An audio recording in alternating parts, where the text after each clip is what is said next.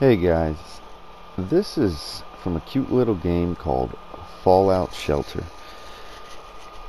This is a mission on it, and it's a kind of an idle game. The point of the game, in my opinion, is it's kind of like Fallout Light. So if you like the Fallout series and you like the post-apocalyptic world and concept and surviving it, well, this game takes place in that universe where you are the overseer of a vault. The game takes place in this type of turn-based combat where you don't actually have to control the fighting. It just happens. You just have to sit there and heal the guys. So you just go through the little rooms, room by room, just like you would in a Fallout exploration, and you pick up all their junk. So just picked up a bunch of stim packs and coins and caps and such. And if you zoom in, they have cute little sayings. They talk, and we'll see. You just explore. Some of the rooms are empty, like that one, and you'll just check all the desks and lockers. Here we go. What is in here? Nothing. So you search the room, empty room. It happens. Keep going. Oh look, what is it? Buy the power? Nonsense. So they just say stuff. I'm on a quest line following one of the horsemen, the apocalyptic horsemen. Right now they're following death. Earlier I think I'm war right now. I think I beat all the war people and became them. Oh, here you go. This is a little critical hit 5x. It's just like using VATS. So anybody who's played Fallout, the critical hit system is called VATS, and it's just 2x to 5x or 3x. I think it's 5x if you have the perfect green shot. So this game is simple and simple happy. So right here you can stock the crit 2.5. all right, not bad. And you just kill the little rats. The little skull next to them means that they're a high level or a little mini boss. My woman there has a hardened fat boy, or an enhanced fat boy, shooting nukes at these guys. Does a little AoE damage.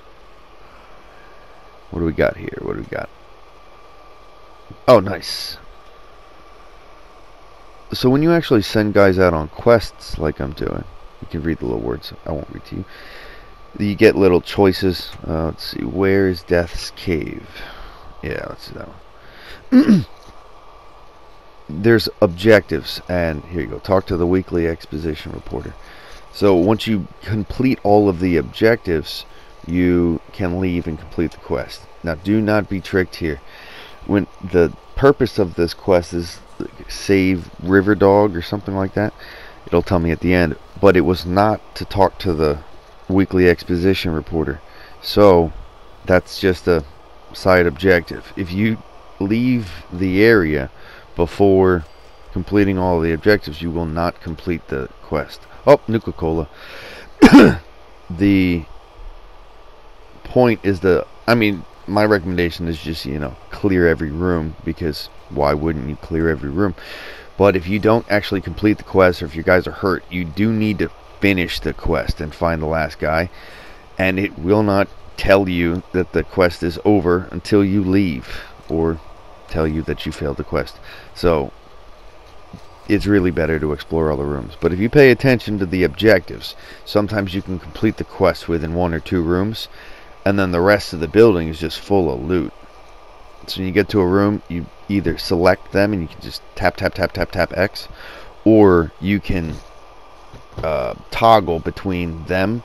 And if you keep toggling through the people with the joystick, the left joystick, you will pick up items or things on the ground. So you can either tap X, or you can toggle. Big booms. Nice. There we go.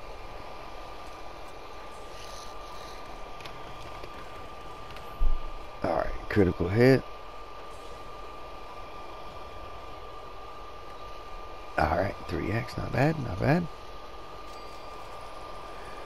These little blueprints help. They are either for a theme or a gun, or a armor outfit, I think they call them, or outfits and weapons. There's another thing the blueprints are for, but you know, you get the idea. You just collect them. So, okay. Oh, we thrashed them. Wait for it. Oh no, these guys are just little, no problem.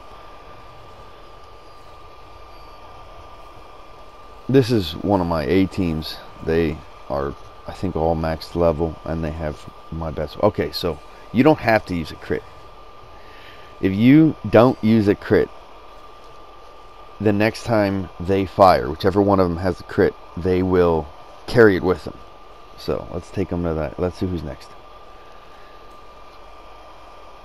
A bunch of jamokes, jambronis, jabronis. That's the word. Oh yeah, these guys are idiots.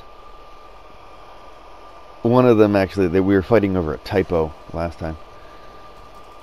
Alright, where's the crit? There he is. So when you have the person, you can target another person. And then move the crit, and let's... Yes! So there goes the boss guy.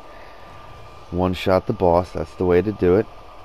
And so there's the dynamic variable. You can let them auto fight, and it's fantastic. It'll do it for you. Or you can help them out and have a little bit of manual control over it, which I like to do sometimes like that. It helps if you do it on purpose. And so like I said, a little Fallout light. You can still aim for body parts, you can aim for weak points in a boss, but you don't have to do all that running around.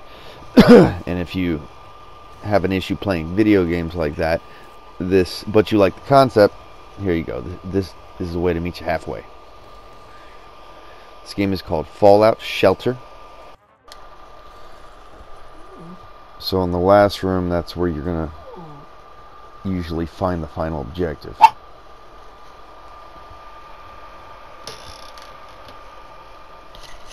Nice. Dark and foreboding, my favorite. It's almost certainly going to be a death claw. They're very upfront about stuff like that. Death clawing its way out of stuff. Alright. This is it. After you finish the last one, you can actually tell your guys to return to Vault right there. And then cross your fingers.